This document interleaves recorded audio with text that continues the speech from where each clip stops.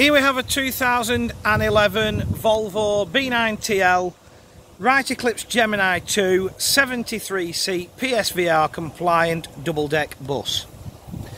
Vehicle is one of two we're offering for sale for coach services up in or across in Thetford, Norfolk. This is a 2011 on an 11, the other's a bit newer, it's on a 61. Other than that, they're both identical. Very, very well presented. Literally, take the stickers off and it's plain white and away you go. There's the sister, hiding on the wash. Just back from MOT. That one's got a brand new test on. This one is February next year. So both decent tests. Very, very straight, clean, tidy vehicles. 9-litre Volvo engine. That's driven through a Voith fully automatic gearbox.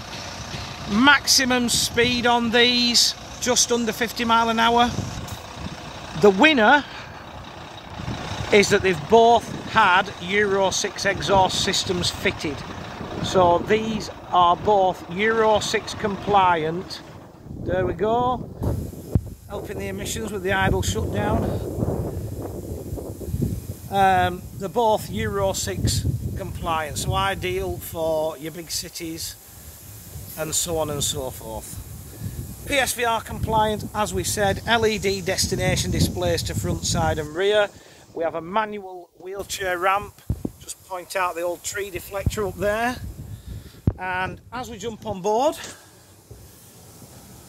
we're going to go up the thing I hate most about modern double deckers, the old straight staircase, space waster. 43 seats up here, all in exceptional condition. We don't have any etched windows that I can see on this one. One thing about this operator, they do look after their stuff. They do a mixture of high profile coach work and local bus services in this part of sort of Norfolk and also into Suffolk. You can see if we sort of peek through the windows, they've got a very good setup here, very, very modern facilities. So that kind of puts my mind at rest from a maintenance perspective. We're wired for CCTV. We're also, I'm told, fully air conditioned. Not that it makes a difference when all the windows are open, but you can see the vents. Not sure if it comes out of all the little holes. I'm not sure. I'm not big on bus aircon. It's a new one on me.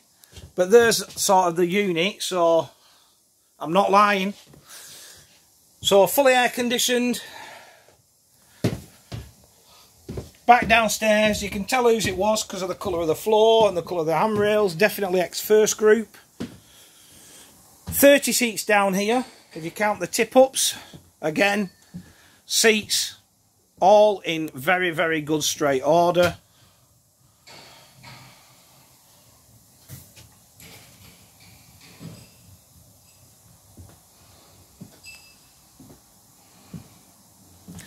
Got this little screen here just to remind passengers that they're being watched.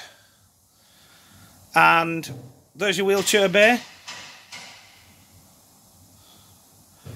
But you know, take note, it isn't very often these days that deckers, I said this modern, it's 11-year-old, but this modern come on the market and to Euro 6 compliant. You know, normally if you anything Euro 6 like on a double decker, you're talking well north of £100,000, but obviously because of the age, this won't be. There's your capacities.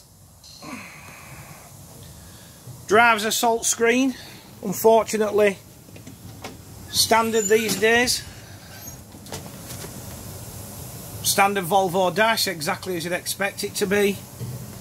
If you're interested in mileage, not many people are when it comes to buses, but this one's done just over 700,000 kilometres. 14'5" high, for those who height's an issue. But certainly this time of year, These aren't the sort of things that's going to be sat around very long, because most of the stuff you're buying this age now is coming out of London with 2 doors, low capacity, and you've got money to spend by centre door removal, maybe seat belting, etc. Granted, this one's not seat belted, it just is what it is. It's a standard service bus, but it's plain white, it's single doored, and it's ready to work, as is the sister. It's a 2011, one of a choice of 2, Volvo B9TL Wright Eclipse Gemini 2, 73 seat PSVAR compliant double deck buses.